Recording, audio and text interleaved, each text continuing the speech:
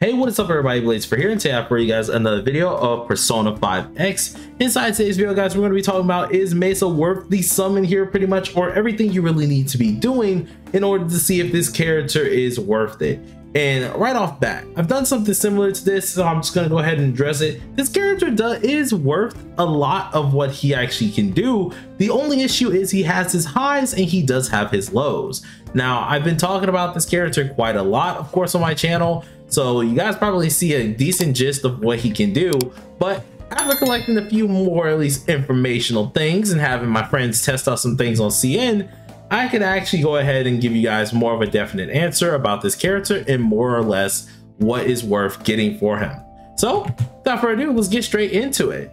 So Messa is going to be a new physical 5-star damage dealer that can actually inflict a couple DLT statuses as well, which is really good, seeing that it's kind of the first character that we've had like this. Like, we have, of course, have a DOT character, aka being Sepia. We also have DOT, or at least damagers, such as physical damagers like Skull being into the game. The only issue with this, we've never had something like this kind of put into one character that also was undeniably good. This character not only can, of course, do both of those things, and also proc bleed here, the first of its actual kind in the game, but also can increase damage on his other skills based on which mode he is in. This in general makes him really powerful, and I feel like a lot of people kind of don't really, take this into account until you really get to try him out yourself. Now, he does have his strengths and weaknesses, or his pros and cons with this, in which, me being devil's advocate, let's get to the cons first. Messa being at least one of these characters that have came in here, he's a really good unit, but the main con about this character is currently who we have. And let's go ahead and take a look at what we have. We don't have many characters that can really be his side-to-side best in slots. There's only a couple which we do have, and they were very limited, of course, at this point in time, because they were certain moments where they kind of surprised us. For example, Cord is one of his best in slot characters here, and the reasoning for this is because she's actually able to allow us to go ahead and use our highlight a ton more with Messa, and this allows us to get those bleed stacks in order to actually use the skill 3 a lot quicker, and then of course get a lot more of that huge off damage that we're looking for the character. Of course, a lot of people could not get Cord, and the main reasoning for this was because Cord came literally like right after Makoto, which was everyone's dream person here that is still pretty much #1 in the DPS category. Cord was one of those units that was a must summon, and a lot of people didn't have enough time to get that character right after going just absolutely haywire over Makoto. So Cord is already one of the issues, but the other issue at this is also the lack of people having Summer Moko. Now, the summer banners recently did just go away, so it's not too long ago with this one, but this character in general was not leaving a good taste in people's mouths when it came down to at least community. Reasoning is because she had room to grow, which now she's getting that room to grow here. But at the time when she was released, which was about at least 2 patches ago or so, she was not looked at the best. The reasoning for this, of course, is because with her kit, it's very involved on the EHR setting, in which not many characters at the time needed EHR.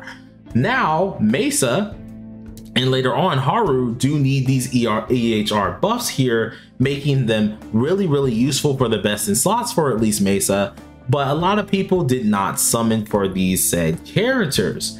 That is where things can be a little bit of a problem for Messa, because if you don't have the actual correct teammates with him, he immediately can deal a lot less damage and actually be a lot less worth it, especially for the people who did not summon for this.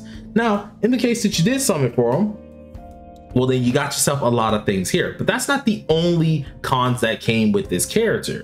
Well, as I keep talking about with the Executioner mode is one of the modes that I've shown multiple times with him, that when he is in this said mode, much like how we have at least Makoto in her form that she's able to swap off on her second turn, Executioner mode goes off, of course, the bleeds and things that he's able to do here. This mode actually is less effective, especially when it comes down to at least the skill 2. Skill 1 is not really affected, but the skill 2 is where things are a little bit of a problem, because if you don't go ahead and actually have your Executioner mode in the right way with the skill 2, you can't really use him you can't use him effectively, or at least use him to the perfect amount that you could possibly do so. The reason I state this is because without at least having a minimum of A1, you're lacking a lot of that helpfulness that he gets from being an executioner state. So for a lot of you guys who don't know exactly what his A1 does here, it actually allows him to, whenever he's in that form, he gets more damage, at least on his skills here, based on the amount of debuffs. Seeing that, of course, when Messa does get those said debuffs up here, it makes him truly a man that is meant to be feared. He is not the nicest of people here, especially once we do get those things down, at least looked at and everything like that nature. It kind of makes him really more dangerous once you get that A1. Now, the A1 is utterly optional to some extent. There are ways to kind of make Messa still be the absolute maniacal man himself, as you can see, but at the end of the day, he still needs a little bit of room to grow. And that's where the issue comes in hand. Instead of actually being able to use him right off bat, you will need to get that A1 to really make him shine through very brightly, especially since we have this character actually dealing some decent damage. Only problem is Futaba and Haru are next, so keep that in mind. Now, we've done playing at least devil's advocate here. What about the pros for the character? Some of the good pros about this character is, one, we don't have many physical damagers. As I showed earlier, the only physical damager that we have in here is Skull. There aren't many of them that are actually in the entire list. And for at least Wonder here, the only like big boy physical damager that you're going to be using for a persona is mostly going to be Yoshitsune. So when it comes to the physical side of things, we are lacking a lot of those characters that can really help us out, especially if you're trying to do any of the content that requires a lot of physical damages. Not to mention, with SOS being the thing here, physical damage is definitely going to be needed for that SOS because they usually change it up based on the new character that does drop. So he will be very helpful in that regard. Secondly, another pro with him is he is the first to bring out the mechanic, not only with just changing forms, other than Makoto of course, but also proccing bleed. Bleed has not been a thing in this actual game, and it does a lot of damage, especially in the DOT aspect of things. Once you have a DOT team finally made up and actually get things rolling, he himself is really good. The only issue is if you don't have that bleed, or if you don't have said DOT really stabilized, it's not going to be the best for him. Now, with him being in your team, you're going to have that stabilized down pack, so he's going to deal the good damage that you really want him to deal. So surely do keep that in mind. Now, some priority list type deals here. Now, when it comes down to your pulls, I already did a video on should you pull, stuff like that, or either I think I was going to do a video about it, something around that sort. But this is where things get a little bit challenging. If you're going to go for this character, it is advised to immediately get him a 0, then his weapon. And if you are feeling a little froggy, go for the A1. A1, once again, is not mandatory. It is not a mandatory A1. For this character, in all honest opinion, you either get A0 or get A6. That is what I fully believe. And that is only just because we have Futaba, we have Haru coming out, we have Cherish coming out. Literally, it is going Messa, Futaba, Cherish, Haru immediately back to back, and Cherish is going to be needed, especially if you play with Yusuke, and Futaba is going to be a new freaking navigator who's probably going to be cracked, as well as Haru being a side DPS, which is going to be most likely cracked. So it's going to be kind of hard to divvy up your pools.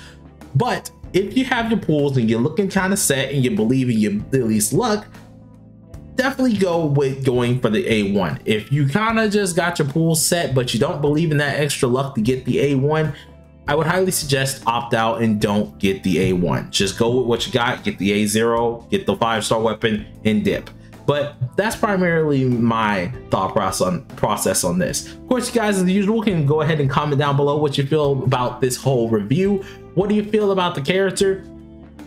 Do you think he's worth it? Do you think he's not? Overall, I say with him, he is definitely a worth for a pull, but is he worth that A1? I don't think so. So you guys might want to skip out on that one there. But until next time, everybody, stay safe, stay sharp, and stay determined. Peace out.